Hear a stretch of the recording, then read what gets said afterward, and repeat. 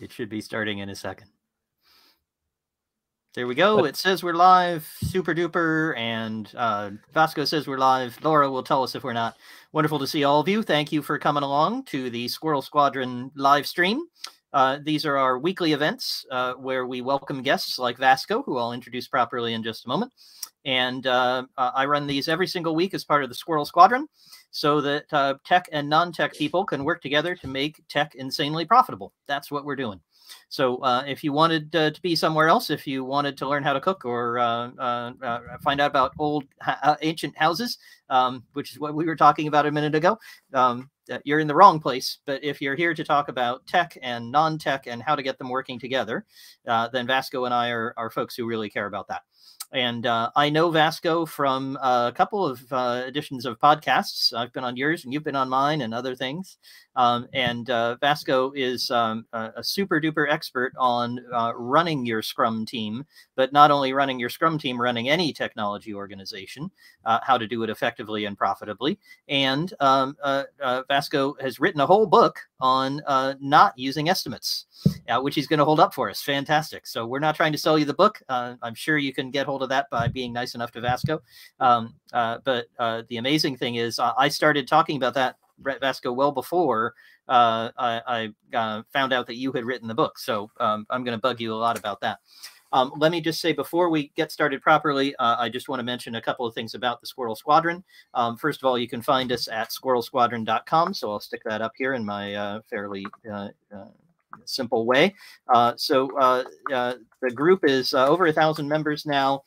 We have these weekly events. We have a forum where you can comment and ask questions. We'd invite all of you to come on the forum and talk a lot about the controversial things Vasco and I are going to discuss.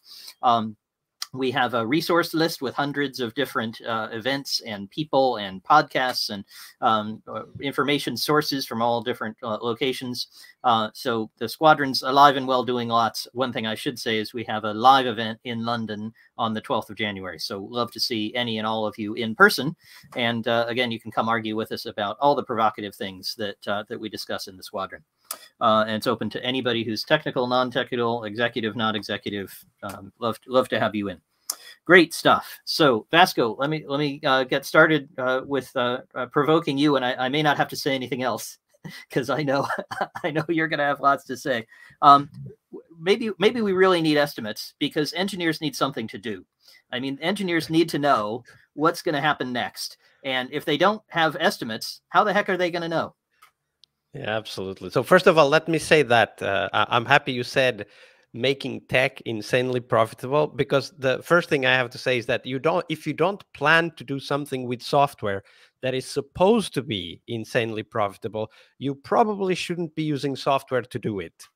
And that is actually related to your question, because of course, what we do next is a very broad question. In the context of a project, we very likely know what we should be doing next, but we don't need estimates for that. I mean, you get into any team and you ask, let's say, all of the team members separately, one-on-one, hey, Jennifer, what do you think we should be doing next?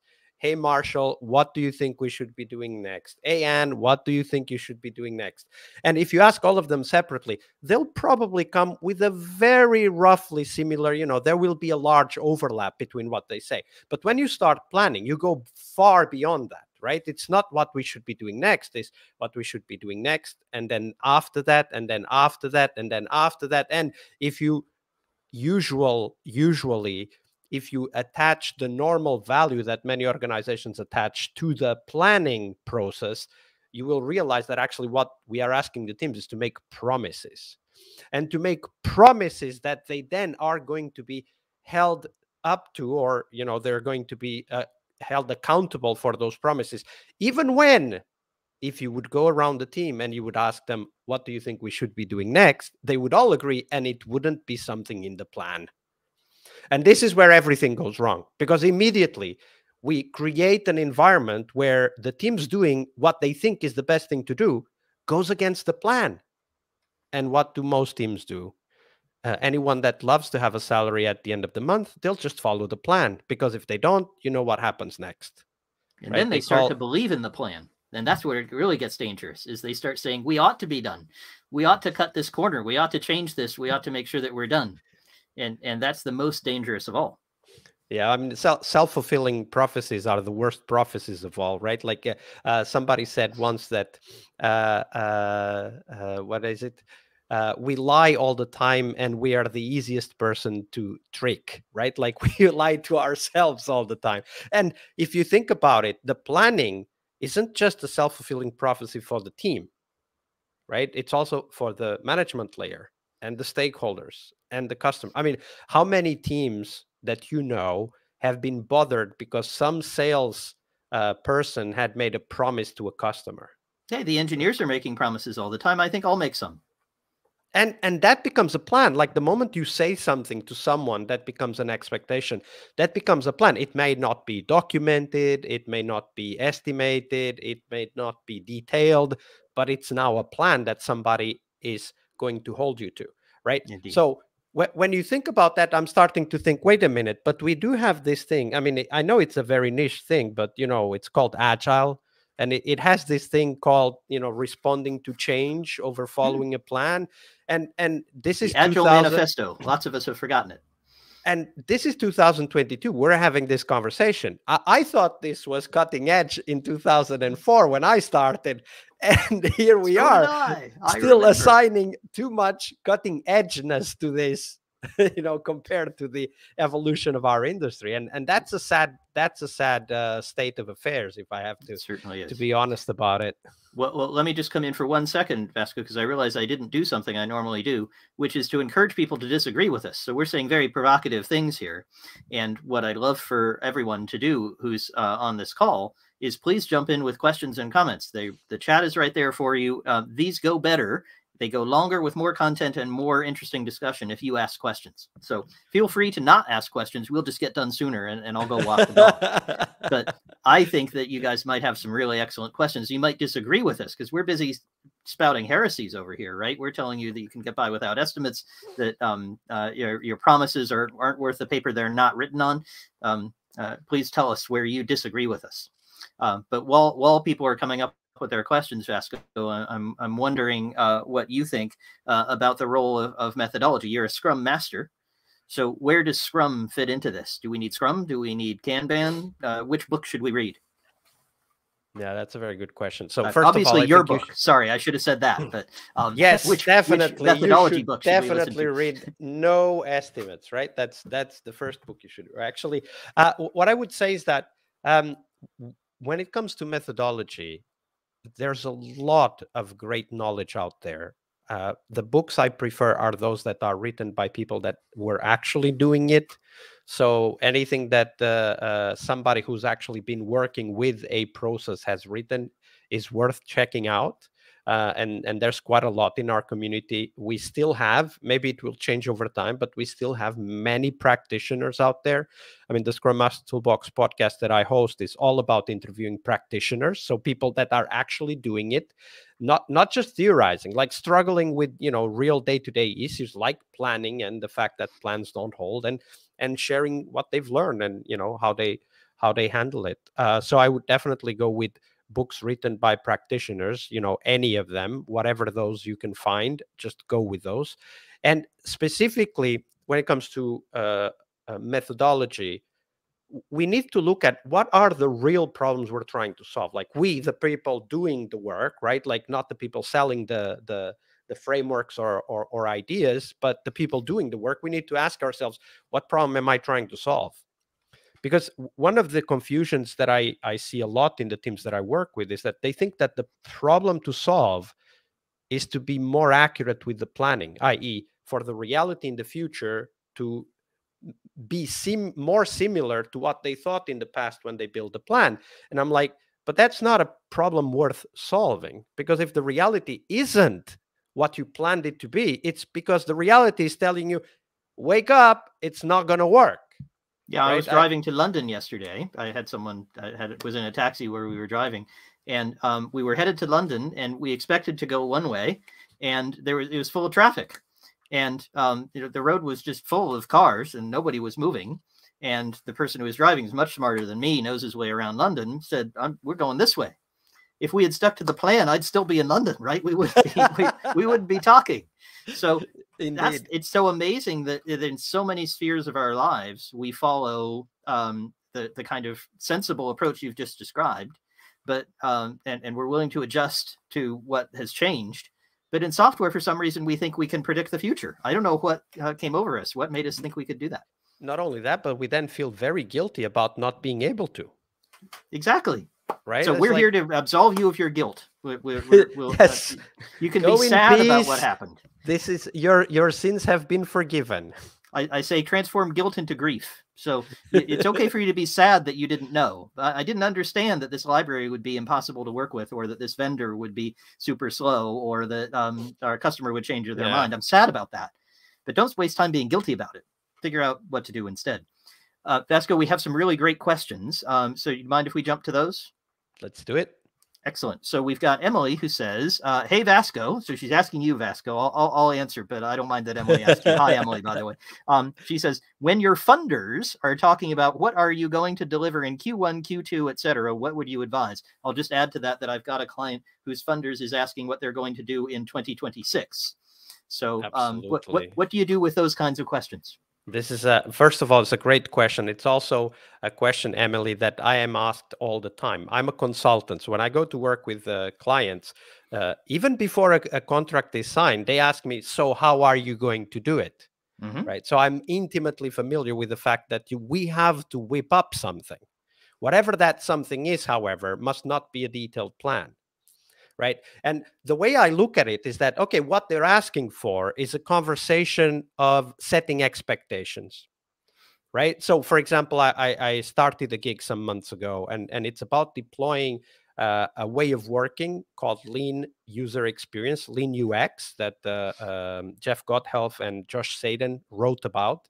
And it's about deploying that into an organization that is not yet using it. They're using Scrum, but they're not using Lean UX. Okay, cool. So they asked me, so what are you going to do? And of course, I had to give them some idea of what I was planning to do, right? Like, first of all, I want to do an assessment. I want to know, how are things working right now? What are the teams that are starting to adopt? What are they doing? The teams that haven't yet even started to adopt, what are they doing? And we came up with a plan. The plan had 4 points. This is a 6-month agreement, right? 6-month contract, 4 points, right?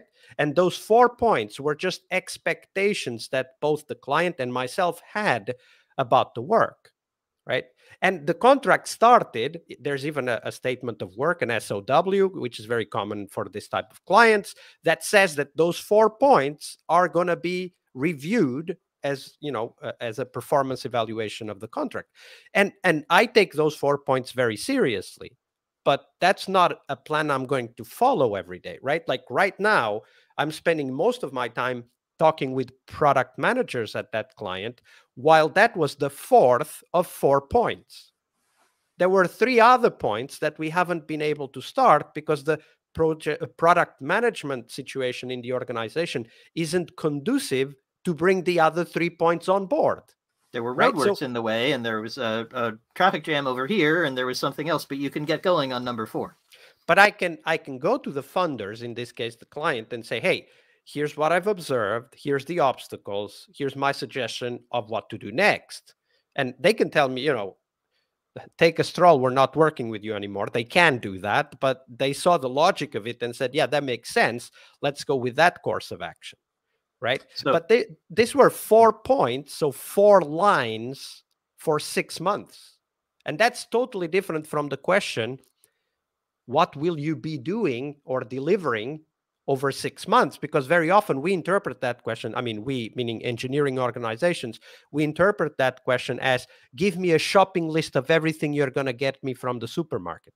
Oh, and by the way, just tell me what order you're going to do them in. And on February the 29th, I want to be organizing I want to coordinate with you. So what exactly will you have done? Maybe at 4 o'clock on February the 29th. Can you tell me what you'll be doing? And in some domains, that may make sense, right? Exactly. If you're cooking a dinner for a person very well, you're very intimate, and you're doing a dish that you've done 100,000 times, you're not going to worry too much. You write the shopping list, you go to the supermarket, you get it, you do it, it's fine. If you're doing a dinner for like 20 people and you're, preparing a 3-course meal that you've never done in your life, you're going to do a list, but you forget the list immediately to start working on it, because obviously you need to adapt all the time, right? So like this is the important part. I think that we need to look at the conversation with funders in many different aspects. And one of the aspects is that I just shared, which is expectation setting. When we look at it as defining a detailed plan we must follow, then we are all losing. The funders are losing and we are losing. Absolutely. Vasco, let me try an analogy on you, which I use a lot when people ask a question like Emily's. And I'm going to wind up, Emily, answering your question in an even more radical way. Vasco may or may not come with me. But let's try the analogy first. Because you said there are cases where this actually matters. One that I love, I think we just launched, the U.S. just launched a rocket to Mars. No, the moon. It was the Artemis, moon, yeah. Wasn't it? Yeah, they're going to the moon. I have to talk about going to Mars, like our friend Elon Musk. And when you do something like that, you have to make sure you launch at the right time, because February 29th at 4 o'clock, if you don't launch then, the moon won't be there. So it's kind of important that you be very predictable. So those are cases where it matters, but that matters because of kind of an accident of how those things work. We would like them to work differently. And so what I often say is, look, if you're Elon Musk and you want to get to Mars, I think maybe he should stay there when he gets there, but that's another story. But if you're Musk and you want to get there, the best way we know right now is to climb on top of a huge amount of explosive material and bring a book, because you're going to close the lid and you're going to read your book, and eventually you're going to open the lid and you're going to be on Mars. There's really nothing you can do to change what happens. You can do an extra burn here or there, and you can change it just a tiny bit, but you're moving, a few hundred meters. You're not moving to a different, you can't go to Venus if Venus looks more interesting. But we've imagined other and better things, and they're actually much more interesting. You wouldn't watch a teleprogram about people who are going to Mars, probably, because it would be really boring most of the time. They'd just be sitting there reading their book, sleeping. But you do watch teleprograms about people in spaceships, and what they have is the Starship Enterprise. And what you do when you're Jean-Luc Picard or whoever, and you're in the Captain Kirk and you're in the Enterprise, is you can say, well, hang on a second. This is very interesting. There's an asteroid over there, and actually there's an emergency on Pluto. So I'm going to change my mind and go someplace else. And if you had the opportunity to do that, I'm sure Musk would rather do that, right? You could adjust it. He could come back and rescue Twitter or whatever crazy thing he needed to do. You could adjust your plan. The only reason that we have unchangeable plans for rockets is we don't have the Starship Enterprise. So here's the more radical answer to Emily's question, which is I might give 4 points, and I might say we're going to be ready to adjust those, but I would say nothing about how I was going to do it. I would say, and I counsel people, the ones who are, trying to predict what they're going to do in 2026. I say, do answer that question, because the funders need to know. They're giving you a lot of money. They need to know that you're going to achieve, say, market dominance in the UK by 2023. Fantastic. But you don't have to say in what market, and you don't have to say in what, with what revenue stream, or you don't have to say with what product. You have to say, look, we're going to adjust as we go. We might discover the right products on Venus, right? It's not on Mars. So we're going to be willing to change our plan. We're still going to get to the same outcome. And I'm sure that Vasco, your client, is saying, hey, Vasco, we need to be using this methodology, this lean methodology. But if you came back and said, hey, we're going to use the methodology, but we've adjusted it in this way, we're going to change it in that way, we're going to make it more successful for you, and you're going to get the outcome that you asked for, they'd be happy. And Emily, that's the way I would answer that question for your funders. That's the key word. So if I would add something to that answer, is to focus on that word that Squirrel just used, outcomes. It's perfectly okay to have a list of outcomes with a timeline, right? The way I usually tell teams is that you can do anything people ask you to do in whatever time they ask you to do it, as long as you define how. The problem is when the plan is the how, and when the plan is the how at the team level, then the team's got no flexibility, right? And you can't adapt if you're already telling yourself we're going to do exactly this way at this time. You lost all flexibility. Even the good old project management has a triangle, and you know that you need to flex one of those sides, right? And a lot of the plans are actually the opposite, right? They're fixing the triangle. That's impossible. It's not going to work. And you get locked into so many choices that you don't want to make. So until Musk came along, if I'm not mistaken, things like the space shuttle, we're still using the type of computer memory that they used on Apollo and back in the 1960s. And the reason they were doing that was because that was known technology. And if you worked with it, you could predict when you would actually launch the rocket, which in their world is very important. In our world, we want to be able to take advantage of new things that come out. You know, nobody dreamed that we'd be able to type in a beautiful seascape and have a computer draw a beautiful seascape for us. We didn't know that at the beginning of 2022. If you're doing something in the world of art, DALL-E and all its friends are now giving you the opportunity to do things you never knew you could do. And if you want to be stuck with the technology of the 1960s, be super predictable. Okay, that's enough ranting on that topic. Emily, I hope we've helped you. We've got a raft of questions here. These are really great. And we may not get to all of them. So let's just try to knock them all down, Vasco. And I'm going to forget my topics here. We may get to a few of them.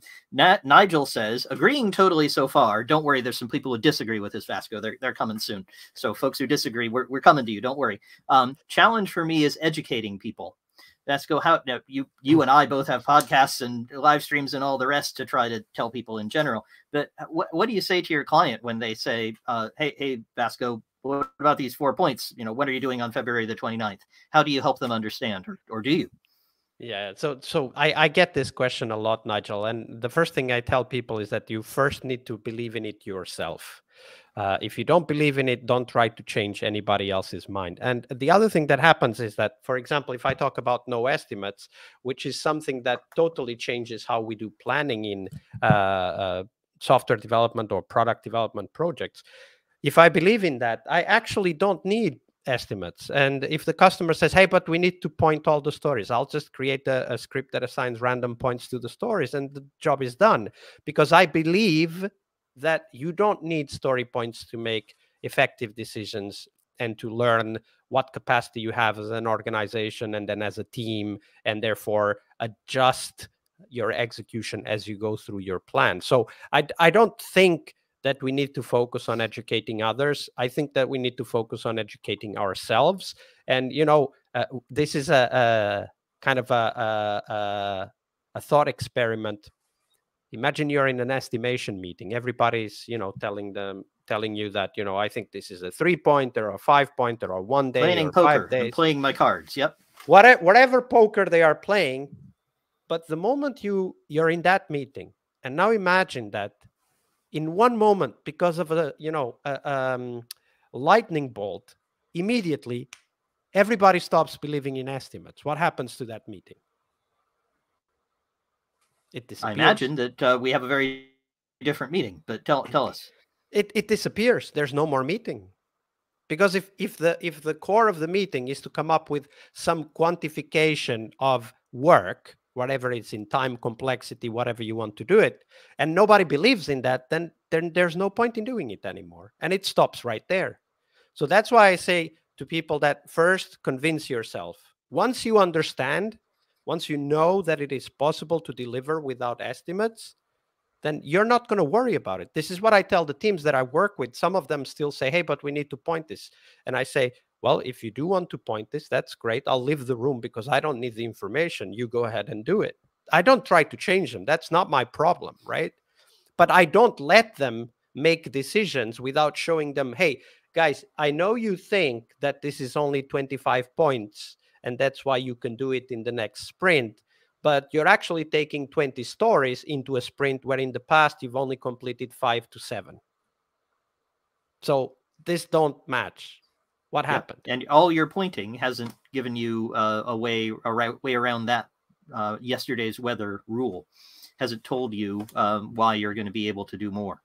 But the client really wants it. They want it by the 29th of March. This is why we take it, right? Yes, this exactly. This is why we end up taking it and under. All you're doing is fooling yourself, indeed. So I'll tell you how I do it, Nigel. And certainly, like Vasco's way, I certainly would not waste my time in an estimation meeting with one of my clients. What I tell them is to look for what, and I agree that you need to be convinced yourself. And some of you who are disagreeing with us later, you're saying, hey, this would be nice, but this I don't see how it would work for me. If you are seeing that there's value in it, then what I do is I don't try to convince anybody, but I do look for ways that what I'm proposing will do a better job of what they're interested in, what's in their best interests. And I'm looking for a common interest rather than our positions. So Emily's saying, yeah, we gave them a list of things and flexibility on whatever comes up. But they really wanted X would be ready on the 30th of March. So, Emily, I can't argue with that approach. That I'm sure that'll be helpful. Here's one thing that you might do as well, which is to say, what are you trying to accomplish with the X on the 30th of March? Someone further down, Lev says, the client has a launch party and they have 100 people going to start using the software in 4 weeks. They're going to lose money if we don't deliver. Let me tell a story about that may help both of you. I had a client who literally had bought the balloons. They had the a whole big customer event happening. They were going to demo the new flexible API, the new mechanism of using the software and how much it was going to be better. And the marketing folks literally had everything lined up. So the engineers were completely convinced that they were locked in to this unchangeable plan. I think it might have even been the 30th of March. I don't remember, but whatever it was, there was a date and there were balloons, and they told me, Squirrel, we can't do anything. I said, we need to find out more about these balloons. We need to figure out more. Why is the marketing department? Remember, the marketing department sells our product. They tell us about how our product works. They don't install our product. We better find out more. So we went off to see the marketing people, and what they said was, we need to make a big splash about this, and we need to make it at this time because that's when the buying decisions will be made for the next financial year. So we need it to happen here. And we said, does it need to work? And my team was looking at me like I landed from Mars and just got off the rocket with Elon. And they said, Squirrel, what are you asking? What do you mean, does it have to work? I said, well, just bear with me. And they said, well, I guess it doesn't have to work. We need to be able to demo it. But yeah, it's going to take them months and months to buy it and then months and months after that to install it. So yeah, I don't know that it has to work. And I said, could we show you a mocked up version that does work? We're not going to lie to anybody, but it'll work in our case. It'll work on the screen when we're demoing just for our exact use case. Do they have to get their hands on it? They said, no, none of them are technical. They aren't going to go work with the API. They just need to see that it works with this and that and the other thing so they make their buying decision. We said, great. So we went off and we changed the plan, and the plan then delivered a very narrow slice of the functionality, enough that they could demo. They had the balloons. The customers were extremely happy. They bought lots of stuff. And in good time, in an appropriate amount of time, the developers were able to deliver. So the answer there isn't necessarily build a thin slice, although I'm a big fan of thin slices. We may get into that. But the lesson is, go ask what the interest is. Why do they actually need it by then? And if the interest is even something simpler and more pragmatic, which is, I just want to have a date I can talk about, it's perfectly okay to commit to a date to deliver something. Mm-hmm. Even the problem is something with some description, like it'll be a valuable API, just not. And it doesn't matter, because whatever that something is, you start working on it right now, right? Mm-hmm. You don't do a 3-month plan and then start working on the thing you plan to deliver the last month of the 3, right? You go like, if X is what we need to deliver by the 30th of March, it's going to be ready by the 30th of January, just to make sure we're going to get that ready, because, there can be delays. And, we have data on the book where we talk about average project delays, and that's around 60%. Okay. So that means that that seems low.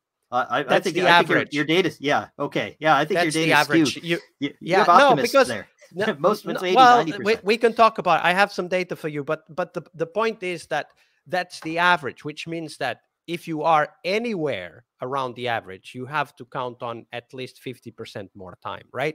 But of course, you have to be ready for being beyond average, right? And we talk about delay in the book. We talk about delays of 250% and so on. So if X is what matters and the 30th of March is the date that must be met, then we first work on X before we work on anything else. And also, that's one of the things that I worry about when I talk to teams, is that they think that somehow there is only one sequence for doing work, right? And you already talked about one of the tools we use in the agile world called slicing that tries to go around that sequence, because many of us work in organizations that are divided along component lines, right? So there's component A team, component B team, you're hurting component my C ears, team. Vasco. Oh, But component that's lines, how it front end, goes. back And end team. yes, exactly. Front and back end team, and why not middleware and data lake and all of those things. And then you start to see like this layered cake where all of the layers are developed separately. Not only that, but now there are multiple teams working on each of the layers. They all have their plans and interruptions and surprises and sicknesses and so on. And now we've made it so that it's sequenced so that the layers come online exactly at the right time. So we go with the lowest layer first, and when that's ready, we call the second layer, then we call the third layer, and all happens in the perfect time because it looks perfect in a Gantt chart, and we deliver on the 30th of March. Of course, we don't, right? We delivered maybe on the 30th of March the year after, but definitely not that year, right? And when we talk about slicing, this slicing is a great tool to discover alternative ways to deliver something on time, right? So if we do the slice for X, we do only what we need to do for X along the whole architecture.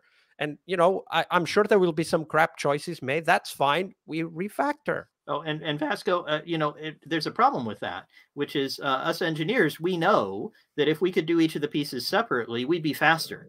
So if everybody would just leave us alone for 3 months, we could do the first slice, first bottom piece, and then the next piece in the front, then the back, and then the middleware, then the front end. Just leave us alone for that period so we can get it done. Won't that be better? Because we'll be faster. It's going to take longer your way. I'm being sarcastic here. I'm giving you a softball. No, of course, because being alone is one of the reasons why the architectural layering fails, right? So, I mean, there are patterns to solve that problem too, right? Like, so extremely well-defined and stable APIs are a good way to differentiate between teams that can't, for whatever reason, maybe they are in different parts of the world, cannot communicate regularly, like, several times a day, etc. If you have like 10 hours time zone difference, you want to have very strict APIs between those teams. You don't want to do, like this very fast agile development between those two teams. You want to do separate development. You want to create a very strict contract in the form of the API between the two teams, and you want to have double-sided testing or contract testing to make sure the API is really doing what it needs to do, etc. So there are ways around this, but the problem is when we leave engineers alone. This is a very good point. When we leave engineers alone, what do? They optimize for engineering questions, and not that they use are best practices. It's so dangerous. I never let anybody use best practices. And it's not that it's bad or wrong to optimize for engineering questions. Is that if you want to deliver on time, engineering questions are not the ones we should be optimizing for. We should be optimizing for delivery, right? For assurance of delivery, right? We should be optimizing for quality. We should be optimizing for vertical slicing, et cetera, et cetera. Cool. Look, we've got so many questions. I could go on about this. I'm sure you could too, Vasco, but let's see if we can get to some more of these because they're really great. Jessica says, I agree in theory. In practice, not all engineering teams are mature enough to where they can drive what's next. And when they haven't been empowered, you don't get a consensus. What's the way to safely move toward this in steps while going on a journey to educate and empower the engineers? I'll let you take that one first, Vasco. Yeah, I think the first step of the journey is to empower the engineers and hold them accountable. There's a very simple thing to do here, which is, and all of the XP or extreme programming fans out there are probably already answering this in their minds. If you do TDD, you always know what you're delivering. It may not be what you need, but you always know what you're delivering. Now, if we add to and that, just for people who don't know, because not everyone here is technical, test-driven development is what Vasco is referring to. Keep going. And if you add to that acceptance test-driven development, then you're delivering the things you promised you were delivering. Now, if we build that into a process, what are we doing? This TDD or test-driven development and ATDD, acceptance test-driven development, are just tools to do something very simple, which is give enough freedom to people so that they can deliver quickly, but then build the system so that they get the feedback to know that they are doing what they should be doing. So on top of ATDD, what I would add is something like Lean UX or customer interviews or regular customer demos. If you are allowed to demo to customers, not everybody is, but at least demo to customer proxies so that you get the feedback immediately. Now, if you do that, if you build those feedback loops for your team, I guarantee they will always know what to do next, together with the product owner, together with, you know, business analysts, whoever needs to be part of the decision-making process, right? Not just engineers doing those decisions alone. I want to be clear about that, because we're talking about a team sport. Product and software development is a team sport. But if we build you may those take the feedback, wrong next step, right, Vasco? So it might be that as long as you get the feedback, you immediately recover from it, right? That's the idea.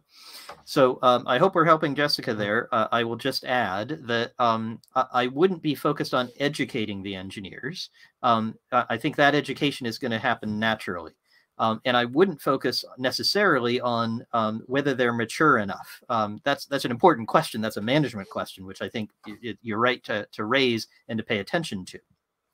But it feels to me, it's certainly what I observe over and over again, and I think I'm reading your question correctly, that if the team isn't mature, if they get frequent feedback, they're going to be okay, because they're going to hear and learn very quickly what it is that the customers need. They'll probably get to know that better than you, Jessica. So I'd say if the team is really green and immature and really doesn't understand what they're doing, that's when I would do faster iterations. That's when I would do more customer feedback. Shorter that's when I would iterations. get more. Yeah, exactly. So that they can learn more quickly. So this is a case where I would move it toward in steps, but steps that might happen every single day, right? So I talk to teams a lot. Feedback is your best friend, right? Like there are many different types of feedback. Yes, every day, exactly. Actually, this is one of the things I talk about in the No Estimates book, which is this idea that I want to move teams to deliver stories every day. Now, it's not how many points does this story take, it's can you deliver it by the end of the day? And if not, you slice that story into 2 stories and you deliver one today and the other slice tomorrow. And this helps us to get that very clear feedback. It also gives us options, right? Because if there's something you haven't delivered yet, you can drop it and forget about it. That's very important decision making as well. So I would say that just like Squirrel said, the feedback loops are what drive up the maturity of the team. Great. And there's a great example. I won't try to do it here because I'll probably mix up the technology. I managed to disconnect my camera before we got started. But there's if you go look at my Twitter replies, you'll see that one of my client replies to someone who was saying, slices don't exist. You can't do this. I'm not sure he was really serious about it. But she replied with this wonderful example of a ton of different slices that my client and under her leadership had created. And Steph went through each one, and they're really tiny. And this is the sort of thing that people often miss, is when Vasco and I say every day, we really mean every day. And so the first thing that team created was a page that didn't work, like a page that was blank, a white screen, right? There's nothing there. And you might say, well, how on earth could that give me value? How could that steer me there? Well, how did I get to the page? Well, I clicked a button. Is the button in the right place? Does it say the right thing? Do customers know what that button's for? Should the button be a different color? There's all kinds of questions you can answer with a blank page. So getting very, very thin slices and getting very frequent feedback on very small amounts of code is something almost every team can do with some guidance and help from a smart person like you, Jessica.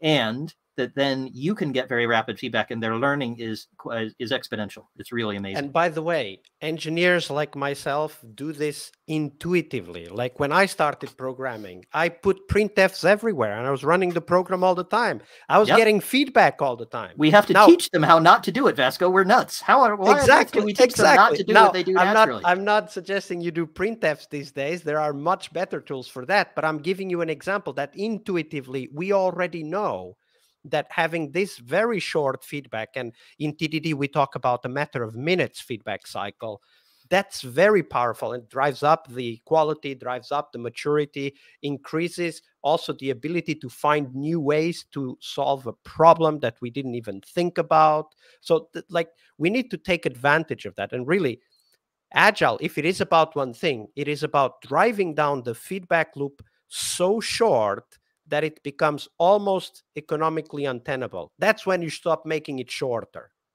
because there's so many advantages you get from short feedback loops. So big fan. Okay. And Daniel asked a good question about this, and we're jumping around in the questions. Don't worry, I'm going to try to get to everybody. But Daniel, you're building on something here I want to make sure that we cover. Daniel says, when you're using TDD for accountability, do you mean that the product owner helps specify test cases up front? No, that's not what I mean, at least. I'll let Vasco go in a second. But for the non-technical folks, test-driven development is a way of writing code in really short chunks with this very fast feedback loop in the matter of seconds, really. You write a line of code, then you test it. So you're getting this really fast feedback for yourself on whether you're building what you want to. And the value of that is that you're making sure that there's readable, understandable documentation for what you're building that other people can read, and that they can check to see whether, okay, in real time, if they want to, what are the tests that Squirrel's creating. And Vasco can come along and say, Squirrel, you just written 3 tests that are really wrong. These don't make any sense. You should stop doing that. Vasco doesn't have to read code to be able to do that. And we could go on about narrative tests and all kinds of other methods. Ask me in the forum if you want to know more about that. But there's a whole bunch of ways that you can have accountability much quicker and much more in real time. And although it can be very helpful for the product owner to give stories and acceptance tests and other things, those are great things to do. Don't get me wrong. TDD specifically is a way for engineers to be highly, highly accountable for what they're doing right now. And Vasco, to themselves and to other engineers. So that accountability is important, because we need to be accountable to ourselves. Like, am I doing what I thought I was doing? It may seem like a stupid question, but when you're writing code, you really have to ask that. But because on top computers of that, are so autistic and so crazy that they'll do exactly what you asked them to do. Exactly. They don't understand what you're trying to ask them to do. The other thing I would add to Daniel's question is that product owners can become part of that accountability cycle by helping write acceptance tests, like, automated executable acceptance tests. And we don't even need to have POs only do that. We can actually do that with customers, right? There are frameworks and languages that help us to, we sit down with customers, we write it down, they understand what we wrote down. We go back home and we can run those tests to make sure that what is happening is exactly what the customers thought should be happening. Great. And then we can show the results to the customers to say, look, you told us to do this, and this is what it does. And they can say, oh, we didn't quite mean that. What a good conversation. That's fine. Yeah, that's good. That's the outcome we want. Let me come to some other questions. I want to make sure to get to David, who is really challenging us on certainty.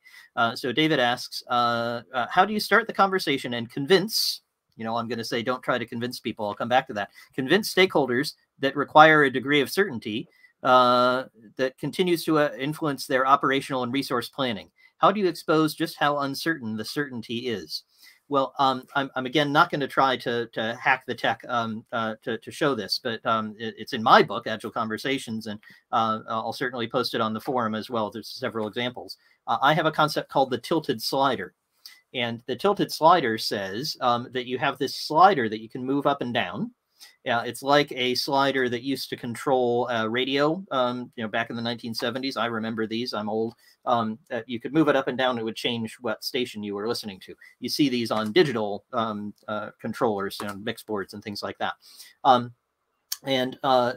This slider goes from being productive to being predictable. And if you're NASA, if you're trying to hit the moon, you're going to be way down here at predictable. And if you're a very small startup that's just experimenting, has no customers, you're going to be way up here at productive. The challenge is that it's tilted for a reason. Why on earth would you tilt your slider, right? The normal ones are horizontal. But the reason it's tilted is that there's a force of gravity. And the force of gravity is the desire for control. And that tends to pull you down toward being more predictable. Because the people you're describing, these stakeholders that you're hoping to convince, are just requiring that degree of certainty almost certainly because they don't trust you. And if they trust themselves sometimes, or themselves, or the customer, there's some lack of trust here. There's something that's pushing them to say, we need more control, we need more certainty, we need to get this. Go find out what that is first. Don't try to convince them. When you find out what that driver is, then you may be able to do something. I'm almost certain you can. If you're not sure, ask on the forum, I'll help you. But what you can find out is that their actual driver is the last 5 projects all failed. and nobody delivered. And they're fearful about that. They want to build trust so that it doesn't happen again. And if you can address that, then you can move your slider much higher up toward productivity rather than predictability. What do you think, Vasco? Yeah, so certainty, in quotation marks, as David uses it, it's more a statement of what are the things that your customer values, that they believe that they can achieve by knowing exactly what you will do. The problem is that it's not possible. It is impossible. The more certainty you seek, the less certain you become. And the reason for that is that there's a direct interaction between the control that we desire, which Squirrel referred to, and the impacts on the system. And small control actions have very large impacts over time in a product. So, for example, if I go into a room and to make sure we deliver feature A, I take Squirrel out of the team and say, Squirrel, I need you for 2 days over here to make sure we deliver feature A. It looks like I'm just doing feature A, when in fact I'm actually delaying stuff that is needed to deliver feature C, All the D, stuff I was E, doing and over F. here. Suddenly I'm over here. That now you don't know yet, but it's going to explode in your face. So we do have to, and this is why feedback loops are so important. We do have to build into our way of working a manner, a process that gives us that constant feedback of where we are. And plans are not that. And this is the problem. We think that by looking at where we are and comparing it to plan, so plan versus actual in the project management terminology, we think that we know whether we are deviating or not. But here's the thing. There are projects that are very close to planning and actuals are very close until the end, and then they explode apart. Right? That many of you probably know that phrase. My project is 90% done. I hope the second half goes as well as the first half. Oh yeah, we've right? all been there. So this certainty that you're being asked is probably something different. It's probably something like, can you guarantee that we will not spend more than X millions for this project? Right. Of course, I just can't guarantee what we will deliver, but I can guarantee we will not go over budget. Or it might be, can you guarantee that we will get these things for this project? And I say, yes, of course, we will get those things. I just don't know how long or how much it will cost. Right. And this is the thing. We need to look at certainty as a multidimensional conversation. There we go. And if you have that dialogue that you find out what the certainty is coming from, that's going to help you understand it much better. Emily and Jessica come back to us with great questions on a topic I know that's near and dear to your heart, Vasco. So I'm going to let you hit this one first. And that is, what is your view on story points and measuring points per sprint? Emily points out that she gets asked that to be accountable for efficiency. So is the team working efficiently? Do they do enough story points? And Jessica says, well, actually, we don't use the story points to measure efficiency. We use it to make the team think. So I wonder, what do you think about those two approaches to story points? Yeah. So first, the efficiency.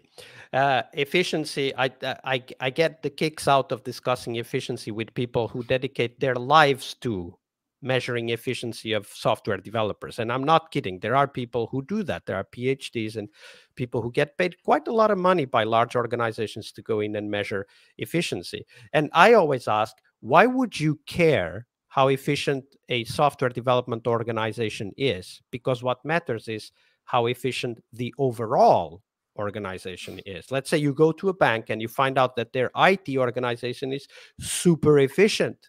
They're developing many lines of code per hour invested. They have very little rework or bugs. So therefore, they are very efficient. And then you look at their balance sheet and you see they're bleeding customers because nobody wants to use their bloody mobile app, which doesn't work half the time, or the website. Or take the perfect example we're all reading about in the headlines. FTX had some pretty good code, some very clever developers building amazing cryptocurrency tools. I seem to have noticed that company's in trouble. So the code may have been super efficient. Not sure the organization did so well. And this is unfortunately an historic accident from having software development kind of start to, or at least it intended to be a little bit like construction. Mm-hmm. right? We want software development to be a little bit like construction, and we want it so badly that we want to measure it the same way we measure construction. Now, even construction is not measured like that these Yeah, days, construction isn't construction. You don't do it that way in the real but world. beyond that, we also have the point that efficiency cannot be measured locally. It can only be measured globally. And now, any physicist, you would Mm-hmm. say, Yeah. right? Mm-hmm. Any Yeah. physicist knows that efficiency is a global system property. It's not a property of a part of the system, it's a property of the whole of the system. And here we are talking about how to measure efficiency of one team, which is nonsensical, because what matters the efficiency of the organization as a whole. Hey Vasco, I've got a really efficient air conditioning system in my car. You know, the fan goes around really fast, use hardly any energy. So my car is really energy efficient, isn't it? Because the fan that cools the car Oh, is you super forgot to fast. mention the 5-liter diesel engine you have. Well, yeah, there's that, and that's running on wood and other stuff. The fan, boy, that's really good, and that's the crazy thing that people wind up doing when they measure the efficiency of just one part of the system. But Vasco, I'm curious, what do you think about Jessica's point? She says, look, we do this process. It's really helpful to us because we understand what we're going to do better. Yeah, I think stop that, start doing slicing and count stories instead. That's what I write about in the book. And for an engineer, slicing a story down is a lot more brain intensive and also a lot more clarifying of the technical challenges than giving it a 3 or a 5. And let's be honest, if your team is spending even 5 minutes discussing whether a story is a 3 or a 5, then we should stop the discussion immediately and say, we probably don't understand this, so let's write a few acceptance criteria first before we point this story, right? So whenever there's a discussion, I would rather say, hey, let's work through the acceptance criteria. And if we don't agree at that time, then at least we can split it into different acceptance criteria, which is a slicing technique, by the way. So you get slicing for free if you have acceptance criteria. There you go. So Vasco, I'm going to slightly disagree with you in a second, but I just want to elicit more questions because these are fantastic. We always get these great questions on the Squadron, Vasco. So I'm so grateful to the community for bringing us these excellent provocative ideas. I've thrown away my notes already, so we just have too many good topics. So please add more if you want to get your questions in. We've got a few more minutes. Would love to cover more. But let me just take a moment to slightly disagree with Vasco. So Vasco says, cancel your backlog grooming, cancel your pointing. And your pointing, I don't, not the refinement, the point. Okay, good. This is where we do agree. Okay, fantastic. Because Jessica says, look, my team learns a lot from sitting down together and discussing what we're going to build. And I wouldn't cancel that. I think that's a fantastic discussion. That's going to really help you. And then you can discuss the acceptance criteria and what's in the slices, and you can do a demo, and you can do a lot of other things to get that fast accountability that we've talked about, the rapid learning loop.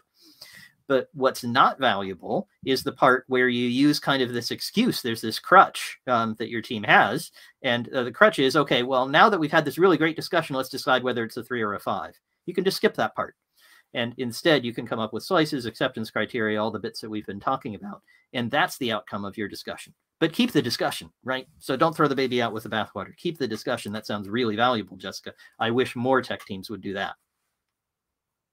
Yeah, and one of the things that I want to highlight from this slicing discussion is that it's something that can help us at all levels of the requirements hierarchy. It helps us at the epic level, it helps us at the feature level if you have that level, and it helps us at the story level. So it's something that helps us make decisions, and especially prioritization and investment decisions at all levels of the requirements hierarchy. It's not something that only engineers need to do, but we also need product owners to know about that and to use that aspect in their own work.